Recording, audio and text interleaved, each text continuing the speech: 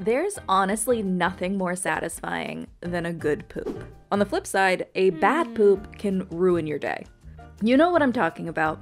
Too hard, too soft, too sudden, not soon enough. If this isn't ringing any bells, congrats on being the world's only perfect pooper. A title to wear with pride. For the rest of us, we have to work at it. The good news is we have science on our side. There are a bunch of things we can do to smooth out the kinks in our digestive system, and some of them are very literal. But real quick, let us introduce you to the Bristol Stool Scale, a handy-dandy chart listing the different types of poop your body can make. They range from type 1, hard lumps, to type 7, totally liquid. When it comes to number 2, you actually want to be a type 3 or 4. Anything before indicates constipation. Anything after gets closer to diarrhea. Depending on where you land on the scale, there are a number of things you can do to get that coveted smooth snake. Let's start with short-term solutions. Mooing like a cow or making a similar noise if you aren't feeling particularly bovine can help reduce straining. You'll want to lean forward with your elbows on your knees while you do it. The idea is to open up your belly and get yourself in a more efficient pooping position. You see, sitting toilets were designed all wrong. Sitting straight up with your feet planted on the ground actually makes it harder to squeeze one out. Too much straining and pushing can lead to hemorrhoids most of all, but sometimes even prolapse. Thanks to how our bodies are built, we're better off in a squat. It's all in the gut. Look at the angle of her rectum when she stands up. It's bent at about 80 degrees, right where it meets the anal canal, fittingly named the anorectal angle. Sort of like kinking a hose, this bend helps you control your bowels, along with the muscles in the same area. When you sit, that angle unfolds to about 100 degrees, and squatting opens it even further. Opening up that pathway makes it easier for stuff to slide on through. But even though our porcelain thrones aren't suited for squatting, there are ways to adapt. You can throw your feet up on a stool, or even just a couple rolls of toilet paper. Or the dedicated can buy a product specifically made for this purpose, like the Squatty Potty, or Nature's Platform. One study followed over 50 healthy poopers through 1,000 collective bowel movements using the Squatty Potty.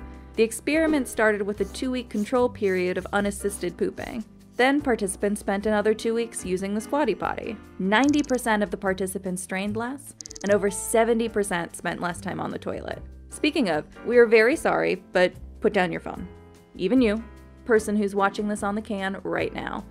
Taking your phone or a book to the bathroom just encourages you to stay in there longer, which again leads back to straining and putting excess pressure on your rectum and anus. Getting up off the toilet can help you in more ways than one. Generally, the more you move, the more you poop.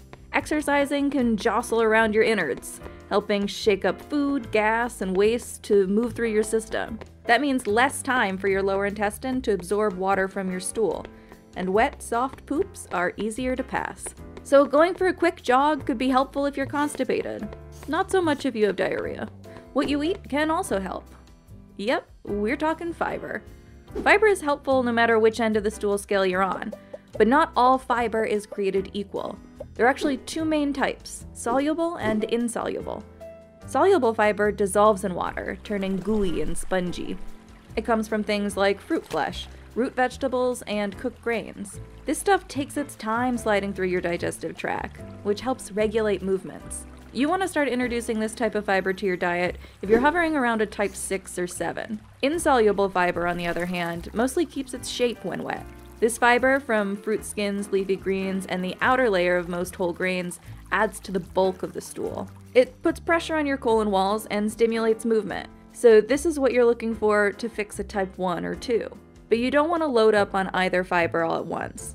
First, you want to suss out if fiber is really your issue at all. If you normally eat plenty of insoluble fiber but you're still constipated, then more probably isn't going to help. And too much fiber too quickly can make you bloated or gassy. When in doubt, go see your doctor. They might recommend probiotics, which can help reduce bloating and gas, as well as constipation.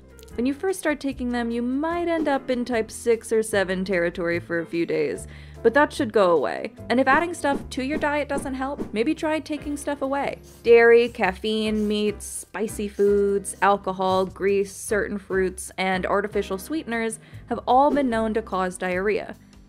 Cutting all or some of that stuff could help relieve those bowel control issues. Keeping a food diary to find connections between snacks and symptoms is also recommended. And that way, you don't have to give up on all the good stuff at once. If you're not the world's only perfect pooper, taking the perfect poop isn't always easy. But it should never be as hard as a type 1. With these tips and tricks in your back pocket, you are well on your way to the throne. Now go eat, drink, and jog your way to the best poop of your life. You earned it, champ. Everybody deserves a perfect poo, but always make sure to check with your doctor before you make significant changes to your diet or lifestyle. But you could probably moo all you want without a doctor's note. And subscribe below if you want more ways to optimize your life with science.